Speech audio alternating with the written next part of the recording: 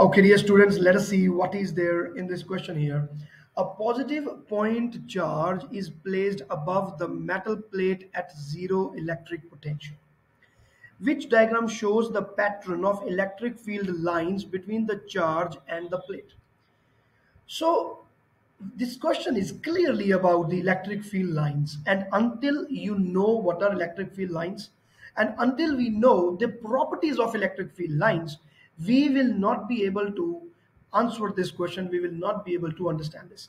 So I'm going to tell you what electric field lines are and what are its properties. So first of all, what are electric field lines?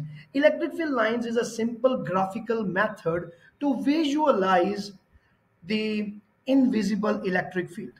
Like for example, there is a Wi-Fi router here. Every time I take the example of Wi-Fi router, you see, so the Wi-Fi is coming out like this. So this is how we draw the Wi-Fi. You see, I have drawn these lines, and do you think that actually the Wi-Fi radiations are coming like that?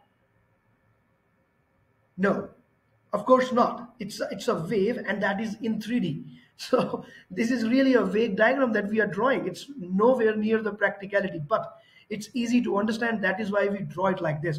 Similarly, if I say that there is a positive charge here, so I'm going to draw the field lines like this. So I will just say that this is how the electric field is coming out of the positive charge. But it may or may not be coming like that. I don't know, but this is how we just draw it. So these are the field lines, easy way of representation, number one. So it's an easy way of graphical representation of the invisible electric field. This is the definition that you can write later. You can just repeat the video and you can note the things down. So what are the properties now? So the property number one is they are always coming out of the positive charge. They always originated at positive charge. Number two, they always end at positive charge, negative charge. They always end at a negative charge. And what do we mean by this? The positive charge, it would be coming out, and the negative charge, it would be going into. So this is how the gravitational field will look, the electric field will look like if we have one negative and one positive charge. Clearly you can see that electric field lines are coming out of positive and entering into the negative. Point number three, they are not creating loops. That is a very important point, because magnetic field lines, they are creating loops. They never end. They are in the loop. They are in a circle. So they never end. But this electric field lines, they start with positive charge always, and they end at negative charge always. Now, point number three, they are always perpendicular to the surface of a conductor or charged bodies. Even charged bodies, it is perpendicular, and for the conductors also it is perpendicular. Now this is the property that we are going to use for this question. Clearly you see, positive charge, so it means that the electric field lines will be coming out of the positive charge. So B is wrong because electric field is entering into this.